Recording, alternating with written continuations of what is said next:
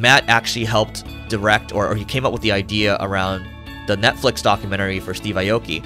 And I actually think that can be an NFT as well. And I asked, I was like, so what did that documentary actually do for him? And he said that, look, the documentary was good because it didn't really make money for them, but it really put him on the map, and it really helped people understand who he is as a person.